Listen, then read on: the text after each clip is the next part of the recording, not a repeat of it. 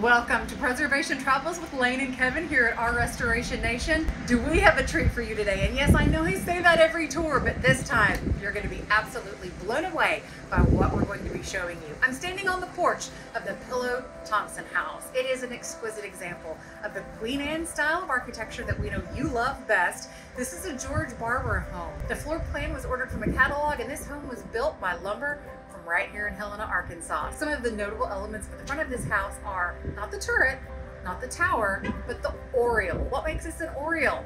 It would be a bay window were it not for the fact that it's on the second floor and it has supports underneath. You see exquisite details like the glass mosaic above the door entry and on several other parts of the house that will sparkle in the sun, the original wrought iron fence that runs the perimeter of the house, and the gorgeous colors that have been returned to their original. So let's go inside and take a tour, not guided by me today, but by award-winning tour guide, Raymond Willie. Come on in to the Pillow Thompson house.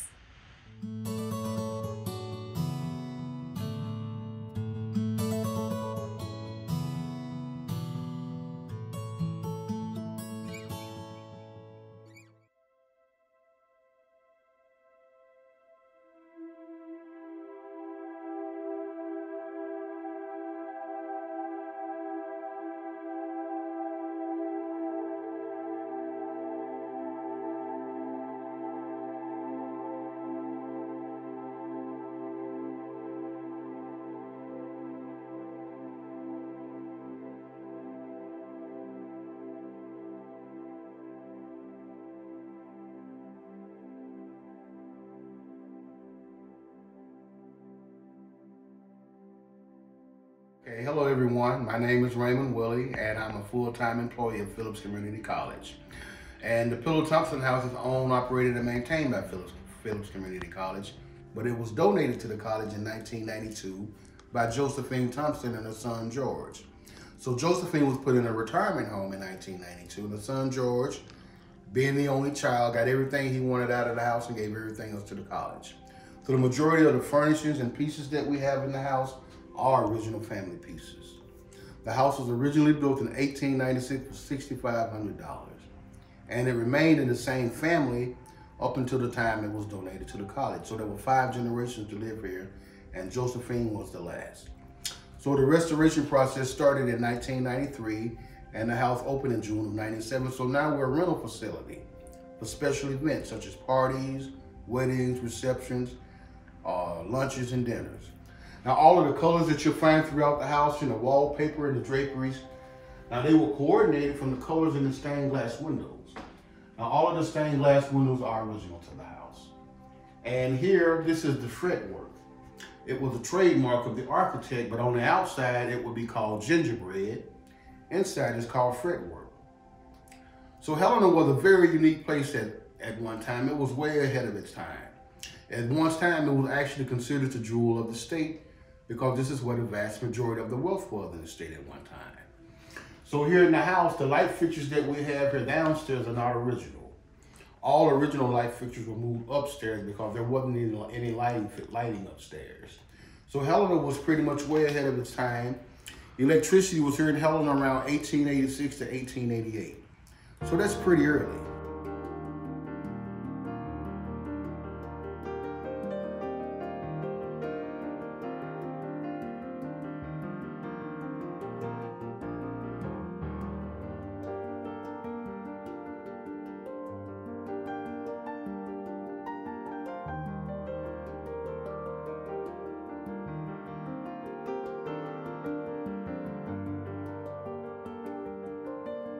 Okay, now this was the foyer. We're in the parlor now.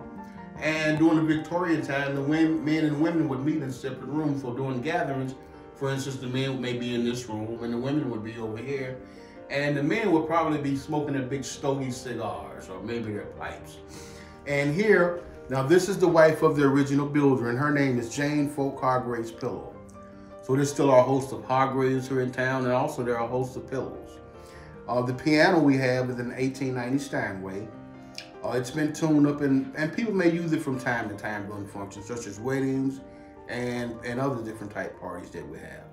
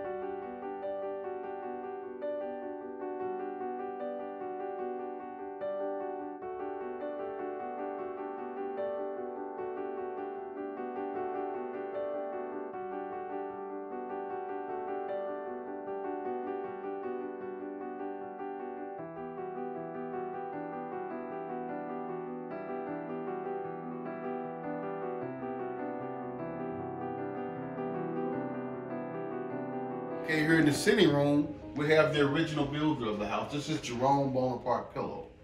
Now, originally he was a part of the Huguenot clan in France. So he was a direct descendant of Napoleon. But he was one of the largest landowners here in this area. And he also owned lumber mills. During one time, Helena was considered as one of the largest hardwood markets in America. And this gentleman owned several lumber mills. So the house, originally it was a mill order house out of a Sears and Roebuck catalog. So during that time, you can either get a floor kit, a kit, or the floor plan. But there's a good possibility, being that he owned his own lumber mills, he may have just gotten those plans out of the Sears and Roebuck catalog and lumber right out of his own mills to build the house. And what they would do during that time, they would send work crews out to the work sites to complete the house. And here we have, this is another picture of the wife, Jane. Now here she's a little older here than she is above the piano. Over here we have Josephine and her son George. Now they're the ones who donated the house to the college. And this is pretty much, this is the couch that she's sitting on in this picture.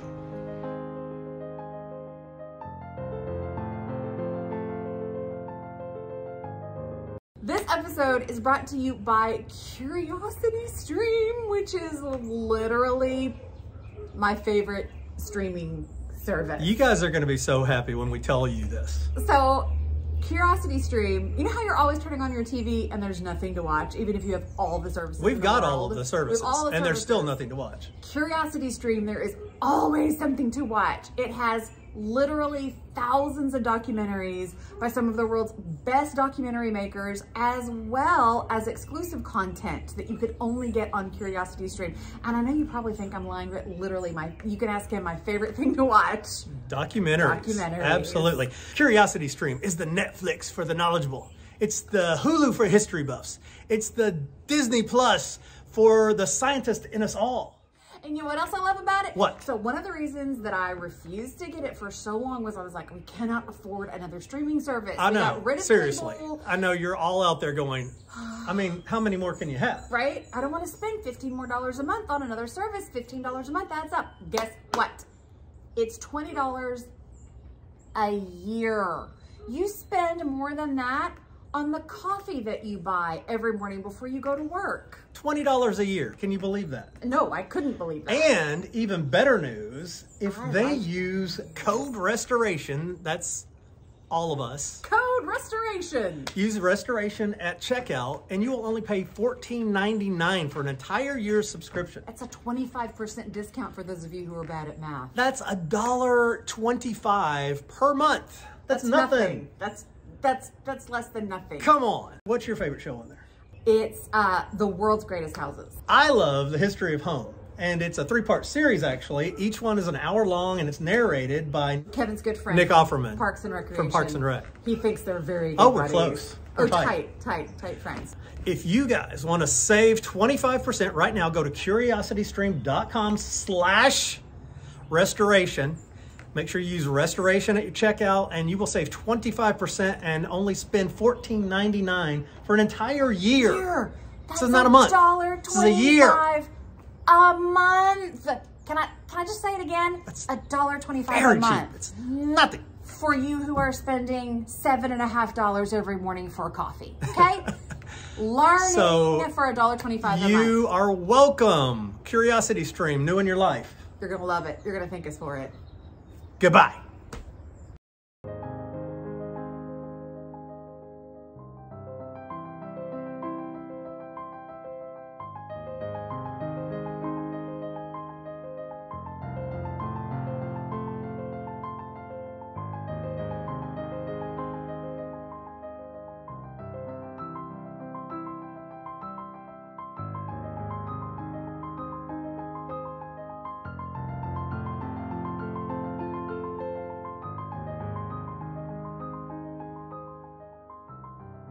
Now we're in the dining room, and this is one of my favorite pieces in the entire house. I call it the original microwave.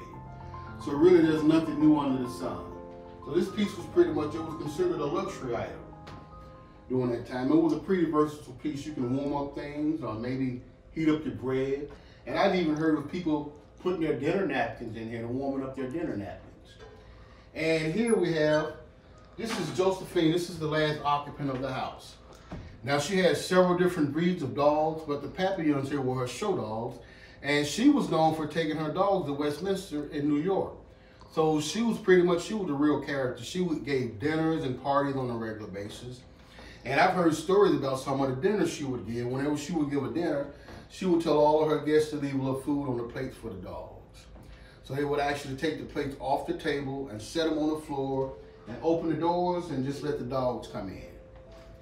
Now the piece we have here, this particular piece was donated to the house.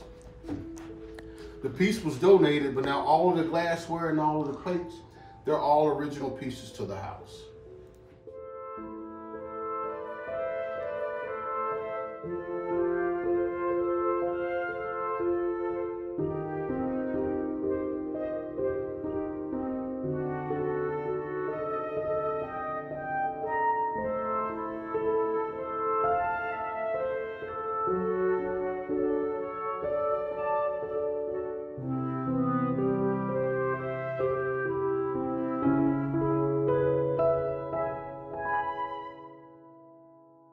Now back here, this is the breezeway.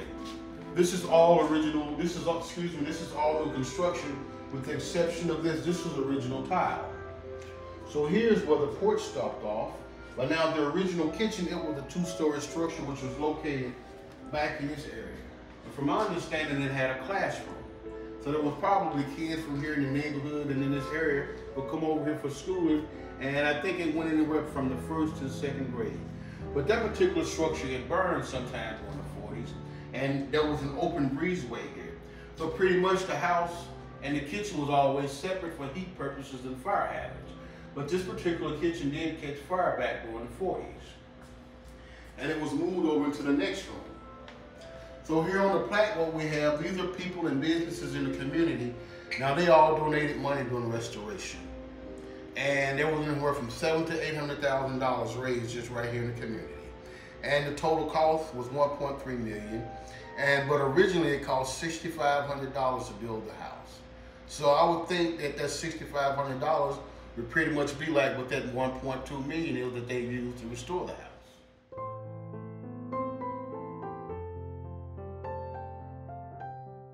Now this particular room, it was a spare bedroom at one time. When the original kitchen burned during the 40s, it was moved into this room. But before then, it was used as a spare bedroom. And the family were Episcopalian, and the Episcopalian church is just a block or so down the street. So whenever the bishops or clergymen were in town, they would stay with the pillows in this room. So this room became known as the bishop's room. And this is one of the bishops that would stay in this room whenever he was in town, R. Brand Mitchell.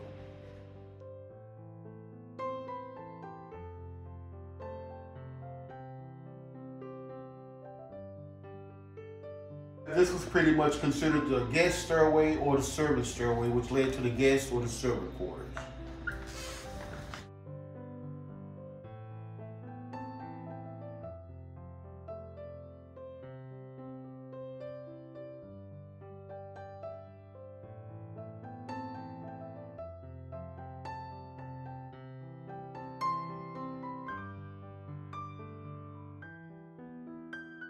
Now this particular room, we call it the arts and crafts room, but actually this was the family's den or the family's library.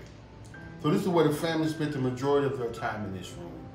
And here we have original family pieces. All of these are original family books and other items that we have. So Josephine actually spent a lot of time in this room along with her dogs. So they spent a tremendous amount of time in this room.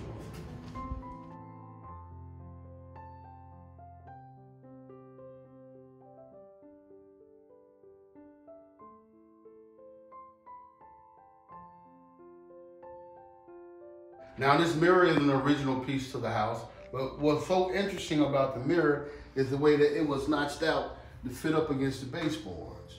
So I often think about the skills that the craftsmen had during that time. They didn't have any power tools, and pretty much their work is still here today, and their work was done with precision.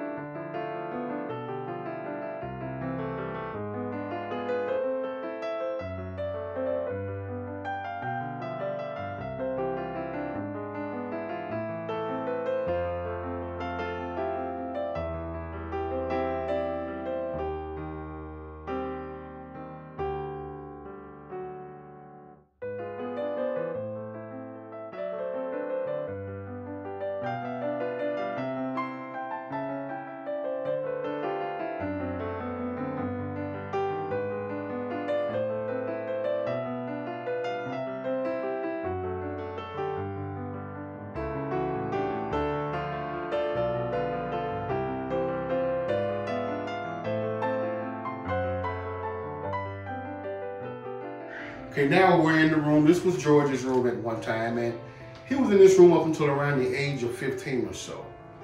And over here we have a picture of George when he was on a Harvard fencing team. Now these windows were said to be stained glass windows at one time, but his second husband, Francis, he was a banker, and he turned this room into an office and the lighting was bad. So we had the stained glass windows taken out. And over here we have Josephine and her husband on her wedding day in 1935 with her first husband. Now the first husband was a Dutch banker from the Netherlands, but he was assigned to the Far East, and he later became an ambassador to China. And this is Josephine on her wedding day in 1935.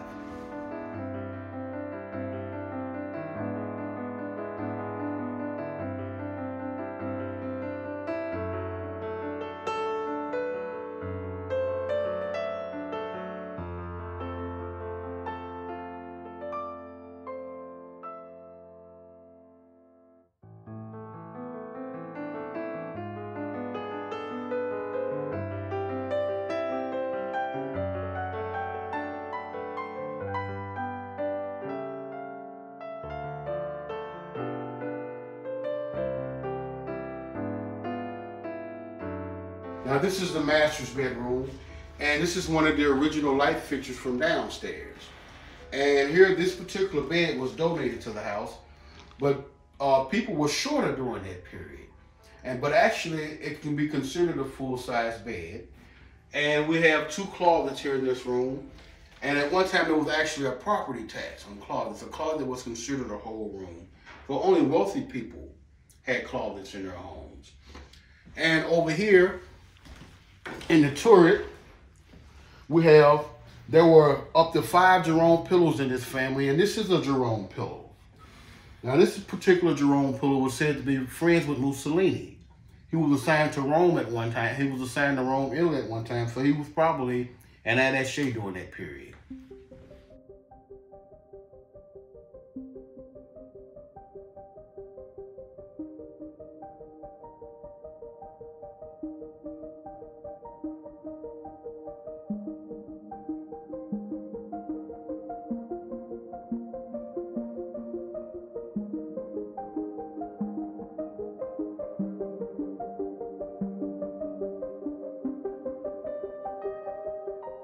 Okay, this particular bed is an original piece to the house, and this bed is known as a Millard. Now, Millard was a French furniture maker from New Orleans, and this was Millard's trademark. But from some research, I found out that Millard, they couldn't find any evidence of a workshop in New Orleans. So now they're thinking that Millard was just ordering these beds from France. But Josephine, one of her grandparents, originally purchased this bed from Jefferson Davis's widow. So there was a good chance that Jefferson Davis may have slept in this bed. And this porch that we have has been taken back to its original form, but during the 20s, this porch was converted into a bathroom.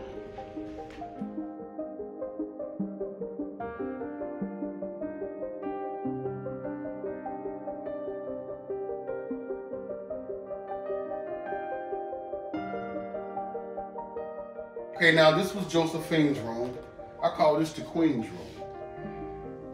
And as you can see, she pretty much lived like a queen. Now this section of the room was added around 1915, and you can pretty much see where the boards meet right here. And now this particular piece was donated to the house, and we still have some of Josephine's items. Some of her hats, some of her shoes. So you can say pretty much she was off with the hats and dogs. And these are original family pieces. And this particular light fixture that we have here was in the dining room at one time. So none of the light fixtures that are upstairs, all the light fixtures upstairs came from downstairs. There was no light fixtures here upstairs. This is a closet, and there are still some of Josephine's items in here.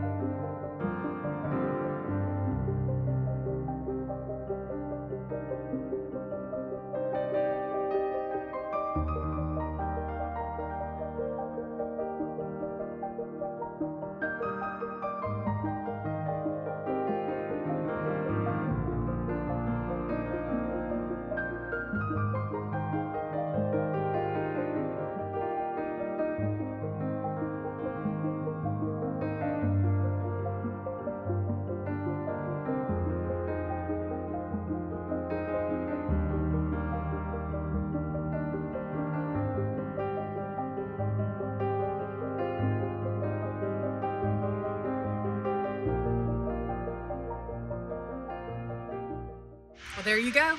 That's our tour of the Pillow Thompson house. We hope you've enjoyed spending time with us today. This home is open for in-person tours Wednesday through Saturday from 10 to 4. So come to Helena, meet Raymond, and stop by Helen and say hi to us while you're in town. We'll be working hard. See you soon.